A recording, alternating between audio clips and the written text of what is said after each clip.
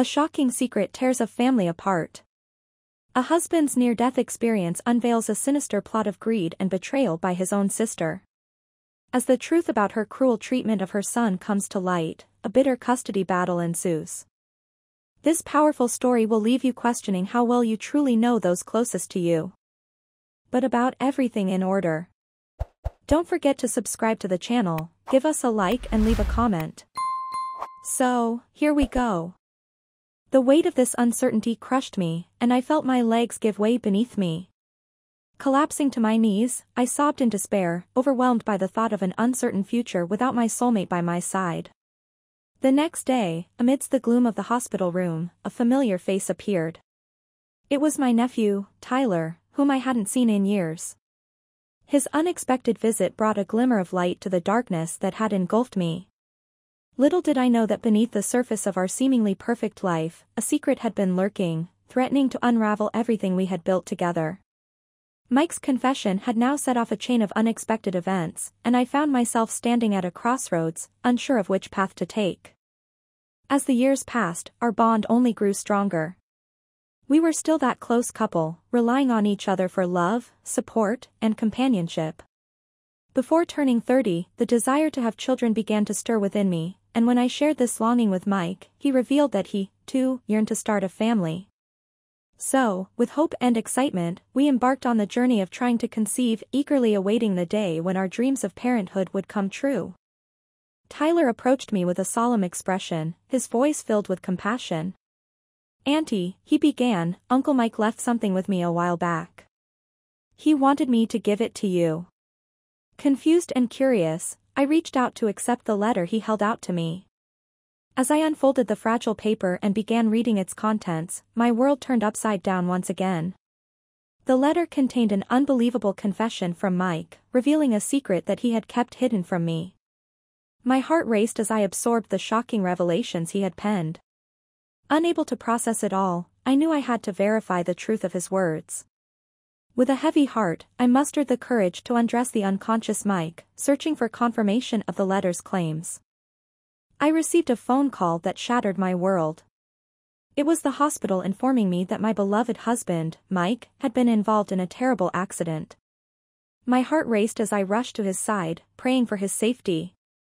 When I arrived, the doctor reassured me that the surgery had been successful, but Mike had yet to regain consciousness. My mind raced with a mixture of hope and fear as the doctor explained that it was uncertain when he would wake up. It could be in a matter of days, or it could stretch into months, or even years. Despite the pain and confusion that consumed me, I couldn't help but reflect on the beautiful moments we had shared as a couple. Mike and I had gotten married early on, surprising our friends with our deep connection and compatibility. We were a team, supporting each other through thick and thin. I had always been passionate about my work, and when I expressed my desire to continue working after marriage, Mike fully supported me. We were partners, equal in every sense of the word. To my dismay, the evidence I discovered confirmed the authenticity of his confession. In that moment, my world shattered into a million pieces.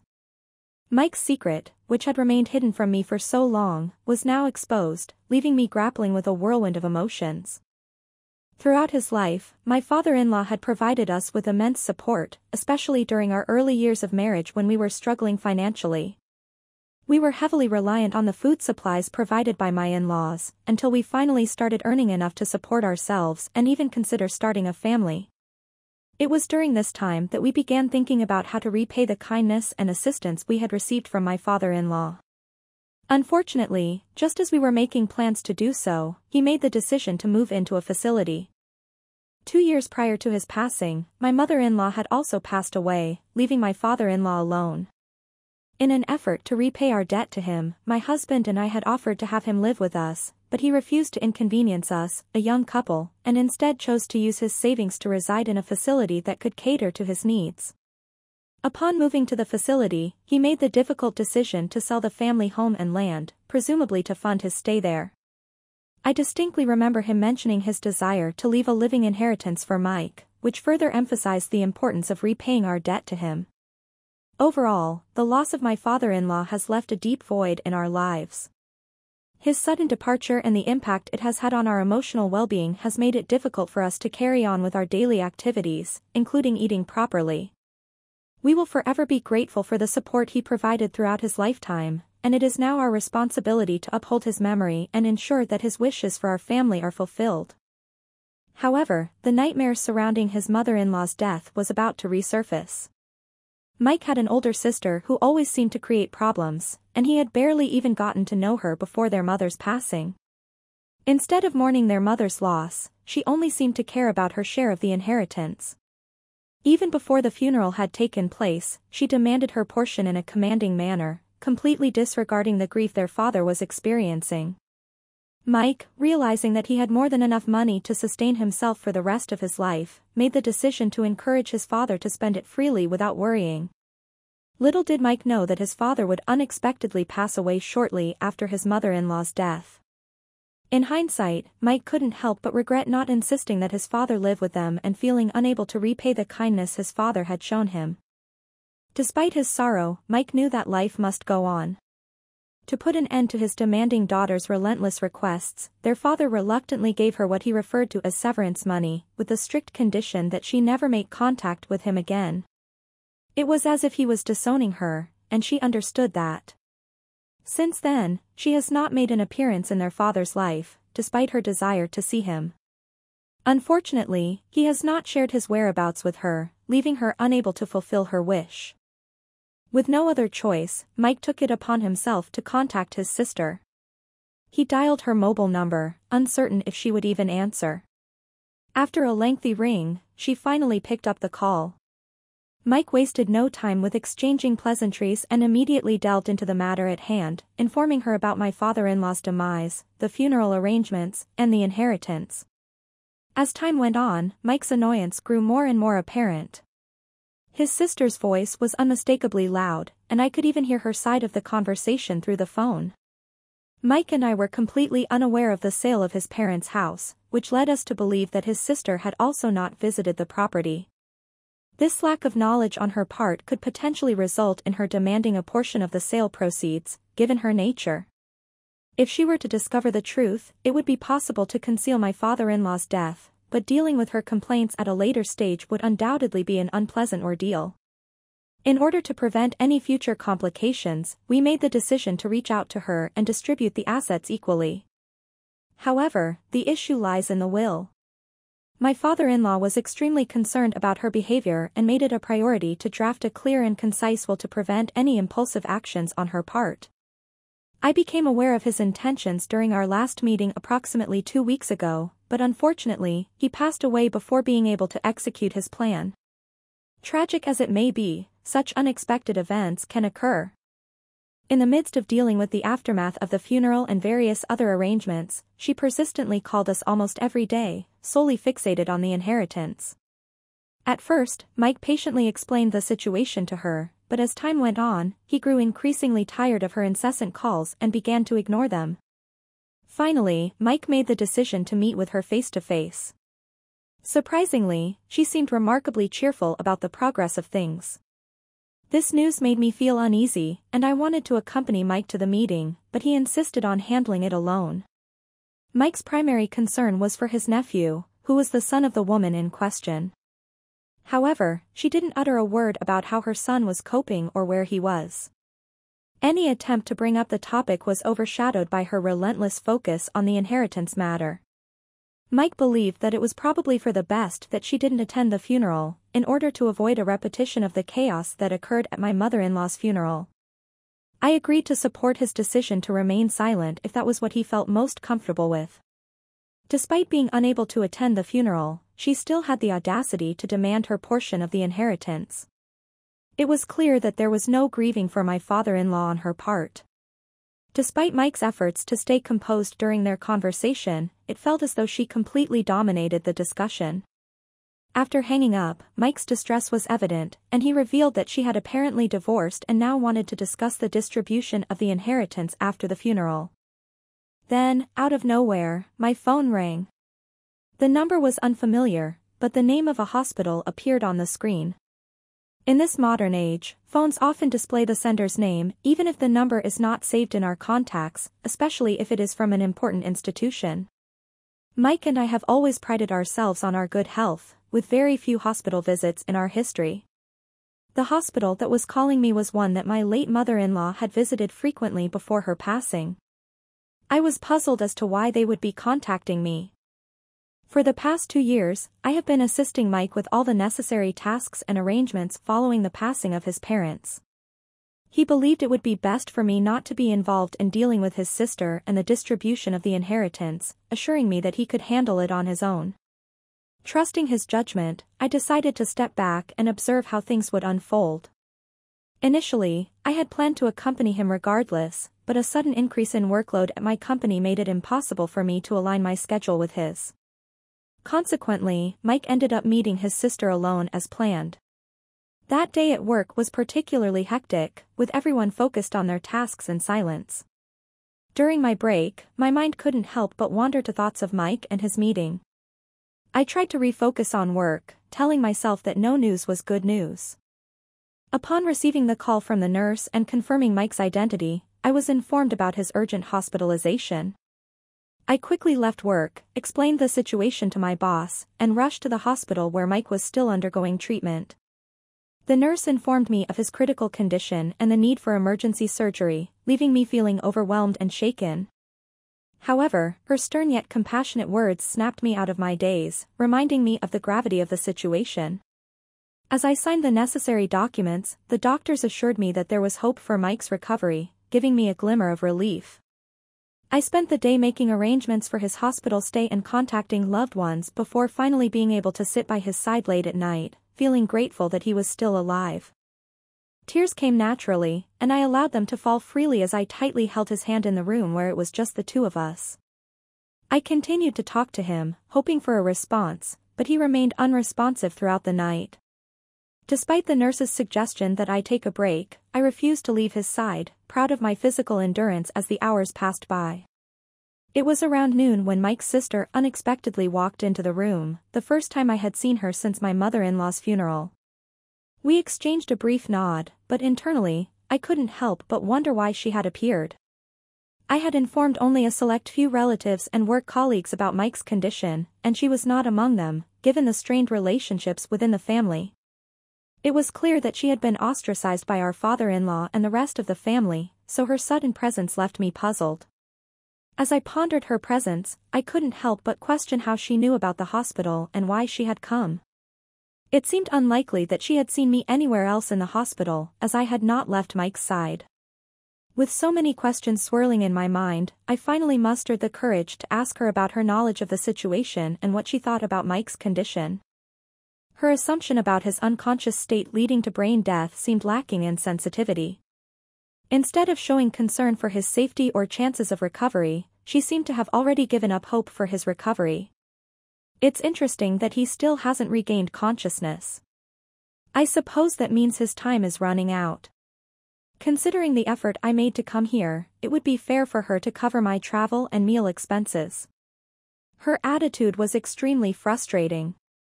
What aggravated me even more was that I hadn't even invited her, yet she had the audacity to demand compensation for her uninvited visit. I struggled to hide my irritation, reminding myself of the hospital environment we were in, with other patients around and the nurses stationed nearby. The last thing I wanted was to create a scene in front of Mike. So, I took out more money from my wallet than necessary and reluctantly gave it to her. Anticipating the possibility of her feeling dissatisfied if I were to offer her a lesser amount, I made the decision to refrain from engaging in any further conversation with her at that particular moment. It appeared that she was content with the amount provided as she left the room with a buoyant stride, mentioning her intention to indulge in a meal. However, just as she was about to exit, she abruptly halted and beckoned the child to join her in the room. It was none other than her own flesh and blood, my dear son and her beloved nephew. With a sense of responsibility, she entrusted me with the task of looking after him while she indulged in her sustenance. In a commanding manner, she spoke to me and swiftly made her way out of the hospital room, her heels echoing with each click against the floor. She moved so quickly that I didn't even have a chance to utter a word to her. Left behind, the young boy seemed unsure at first, but then approached me with a determined expression. "Hi," he greeted, "my uncle asked me to give you something." He motioned for us to have a private conversation, so I stooped down to his level. From his pocket, he retrieved an item and handed it to me, explaining that his uncle wanted me to have it without his mom knowing. He mentioned that if he followed through, he might be able to live with his dad. I reassured him with a few pats on the head, letting him know that he had done the right thing. The object he handed me turned out to be a letter from Mike. It wasn't a formal letter, but rather a torn piece of paper from a notebook.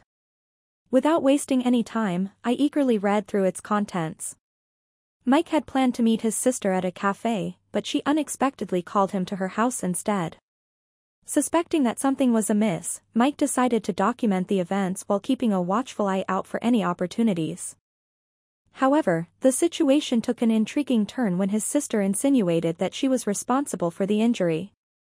She claimed to have intentionally inflicted the wound in the midst of the crowd, with the intention of targeting an artery, but ultimately failing. What struck me the most was her precise knowledge of the wound's exact location. In order to verify Mike's account, I discreetly examined his thigh while he was unconscious, and to my dismay, I discovered the presence of the old cut. It wasn't that I doubted his story, but a part of me secretly hoped that such a wound would not actually exist. He brought up a surprising revelation about an injury he had sustained while his mother was alive, which I had never heard about before. It seemed that he had taken care of it on his own without my knowledge. This mention in his letter left me curious about his motives for bringing it up. As I continued to read, an astonishing narrative unraveled during the disputes over his mother's inheritance. Mike recalled a peculiar sensation in his leg while walking through a crowd, only to discover a deep and unexpected cut on his thigh. Naturally, he was taken aback by this discovery, and upon further investigation, he found a utility knife concealed in his pocket that he used for work. Although the blade was not exposed, he speculated that it might have accidentally cut him in just the wrong spot. Fortunately, the wound appeared to be minor and likely to heal without complications. In light of the busy period they were going through, he made the decision not to inform me and instead managed the injury on his own. In the letter, Mike expressed his belief that his life was in danger. The rushed handwriting suggested that he had written it while his sister was briefly out of the room. I found it strange that she had insisted on having her son, Mike's nephew, present during their discussions about the inheritance. Before she was cut off from the family, Mike had adored his nephew, and it seemed like his sister was planning to manipulate their relationship to secure a larger share of the inheritance. Fearing for his safety, Mike had instructed his nephew to give me the letter if anything happened to him. He also mentioned that there was evidence in the inner pocket of his jacket. When I searched the jacket he had been wearing during the incident, the bloodstains indicated the severity of his injuries. I had refrained from touching it until the nurse handed it to me along with his other personal belongings. The idea of someone hurting another person in order to receive an inheritance was absolutely repulsive to me. While inheriting money or assets is always a better outcome than causing harm to increase one's own share, it is still morally wrong. Despite my hopes for a peaceful resolution, I discovered an old wound on Mike's thigh that clearly showed his sister's malicious intentions. This revelation filled me with anger, but I focused on caring for Mike and returning to the letter he had left behind. Following the doctor's instructions, I reached into the inner pocket and discovered a solid object, which turned out to be a voice recorder. I remembered the doctor's remarks about Mike's injuries on his arms indicating he had shielded his chest during the fall. The doctor's inquiry about Mike's heart condition was unexpected, as Mike had always prided himself on his good health. The voice recorder from the chest pocket revealed the truth: Mike had protected it at the risk of his life. As I played the recording, I was left speechless by its shocking contents, which could incriminate his sister. Without hesitation, I contacted the authorities immediately. Upon his sister's return, she seemed carefree and content, even taking the chair I had been sitting on. As she sat down and began touching up her makeup, I inquired about the inheritance distribution and she claimed that Mike had agreed to give her a larger share. When I asked about her whereabouts during Mike's fall, she seemed evasive. When he stumbled and fell, she claimed that they had gone their separate ways immediately after leaving the cafe where they first met. She insisted that she was completely unaware of the accident, but that was a lie. The conversation had taken a sudden turn to her sister-in-law's house, and all subsequent events were documented on a voice recorder that Mike had concealed. Instead of immediately calling her out on her deception, I chose to ask her about her memories with Mike and their father, why she hadn't disclosed her divorce sooner, and how she was coping with life. I also probed about the details of her departure from the restaurant, how long she had lingered there, and the name of the establishment. However, she quickly grew frustrated and pushed me away, declaring that Mike was her father and that I was merely an outsider who had married into the family. Though I may not have a direct stake in the inheritance, Mike's life-threatening accident had a profound impact on me. I begged her to come clean about the truth. "Do you think I'm lying?" she snapped, visibly incensed. In response, I played the recording from the voice recorder, which captured Mike's concerns about the difficult conversation and his decision to record it as evidence. Recognizing the need to defuse the situation, Mike deftly changed the subject and proposed relocating to a public place. He suggested a nearby fish restaurant and offered to treat his sister. In a surprising turn of events, her demeanor immediately shifted, and she agreed to get ready for their outing. Seizing the moment, Mike hastily wrote a letter to me, whispering his instructions to his nephew and entrusting the letter to him. He mentioned the presence of a voice recorder, hoping that I would discover it, but just to be safe, he made sure his nephew had the letter in his possession. With a sinister gleam in her eyes, she confessed, "I thought if you were out of the picture, I'd be able to secure more for myself." Although she confessed to feeling scared at the time and limited her actions to just a cut, she now boasted about her ability to orchestrate accidents. She ominously warned Mike to be cautious of his surroundings, especially his back and high places, as she claimed to always be watching for an opportunity. The intensity of fear and tension in Mike's voice was palpable as it echoed through the recording, leaving a lingering sense of danger if he were to stay at her house. His sister wasted no time in pressuring him for a larger portion of their father's inheritance. At first, she approached the matter with some restraint, claiming that she needed assistance in raising her nephew alone. However, when Mike rejected her suggestion and insisted that she seek child support from her ex-husband, her attitude took a drastic turn. She shockingly admitted to purposely cutting Mike's thigh during their argument over their mother's inheritance. In summary, the events following their lunch at the restaurant took an unexpected turn, with Mike's sister vehemently opposing his decision to involve a lawyer. The situation escalated further with the sudden disturbance and the subsequent discovery of a recording that raised questions about the true nature of Mike's fall. Amidst the uncertainty, the sister-in-law's defensive reaction and the potential implications it held for the police investigation added an additional layer of intrigue to the unfolding events. Once the playback ended, Mike's sister-in-law initially displayed shock, but soon her demeanor transformed into defiance. She questioned the significance of the recording, dismissing it as a mere sibling argument that had no relevance to their inheritance dispute. She argued that it was merely an incident, not an accident, and that it provided no concrete evidence to support any claims. Irritated, she even insinuated that her own innocence was being questioned. However, Mike's brother calmly pointed out that the recording could serve as enough evidence to raise suspicions of foul play and warrant police investigation. Despite his sister's objections, Mike remained firm in his decision and firmly stated that involving a third party, namely a lawyer, was the most appropriate course of action. He was convinced that it would bring clarity to their dispute.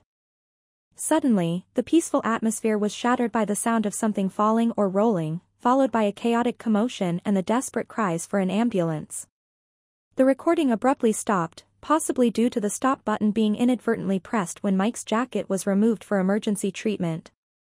After leaving her house to go to a restaurant, Mike kindly treated his sister to lunch, but she remained her usual self and showed no signs of gratitude. As they left the restaurant, Mike suggested to his brother Ed that they consult a lawyer to help resolve the deadlock in their ongoing discussion. However, when Mike mentioned he was heading home, his sister insisted on accompanying him to the station, seemingly unwilling to let him go alone. Throughout their walk, she persistently tried to dissuade him from involving a lawyer, claiming that it would only complicate matters further. The entrance to the hospital room was discreetly blocked by plainclothes detectives, leaving no easy escape route for the sister-in-law. With no way out, she frantically searched for a way to evade the police. However, jumping out of a window was not a viable option on the fourth floor. A detective approached the sister-in-law, who was visibly shaken and pale, and began questioning her about her involvement with Mike. It was suspected that she may have been the last person with him before the incident occurred, raising suspicions that it was more than just an accident.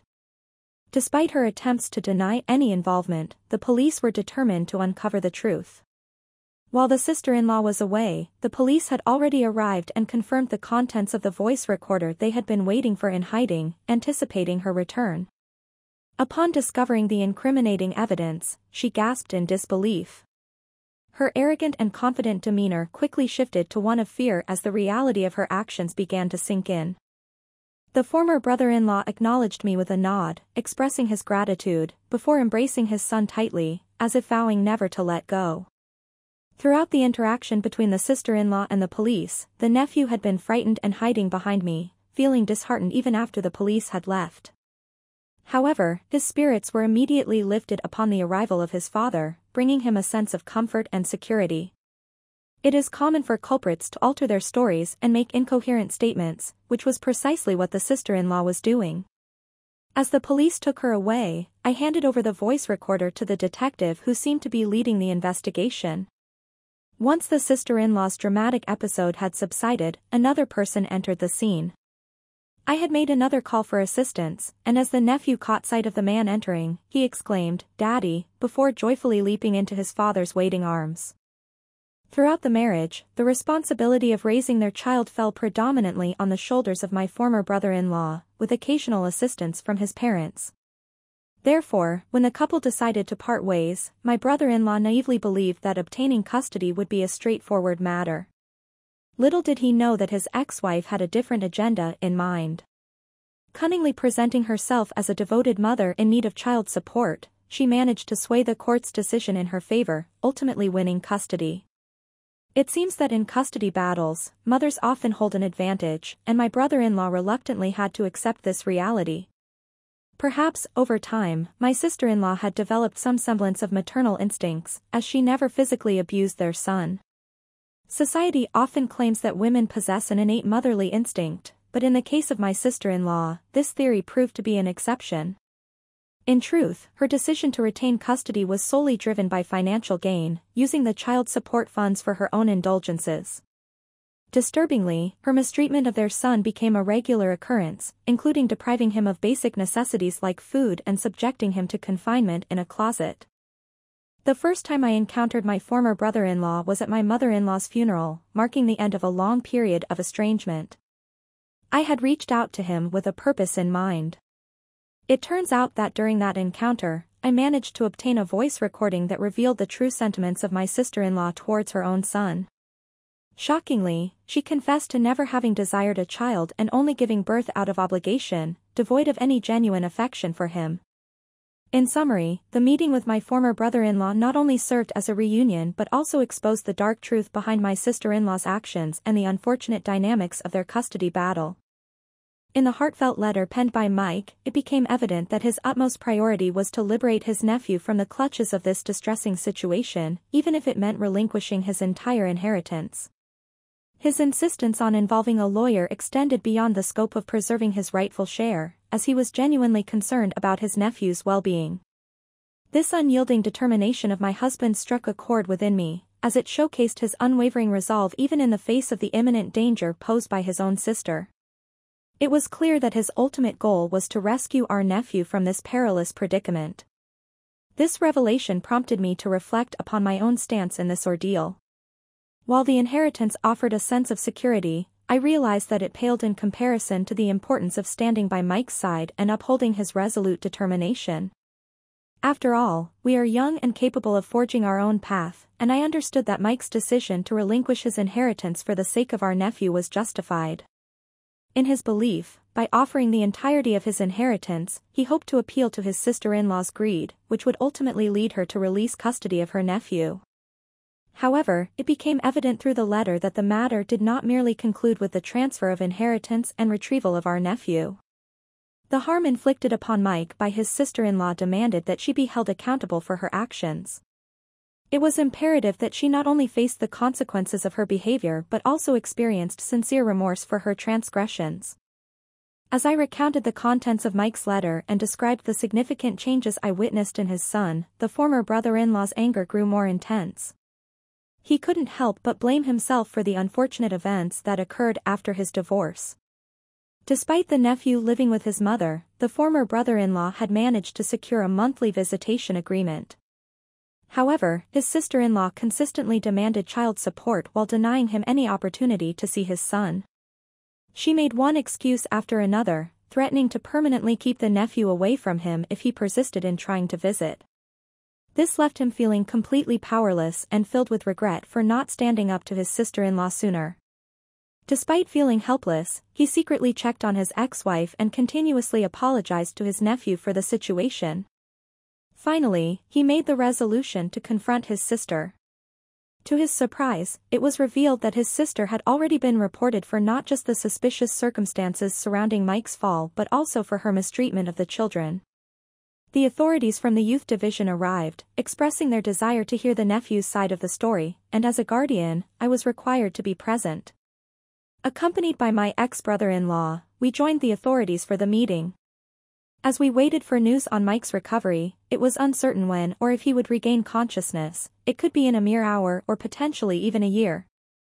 As the investigation progressed, surveillance footage from a nearby shop revealed her making a pushing motion near the staircase where Mike was pushed, although the angle of the camera did not definitively prove her guilt.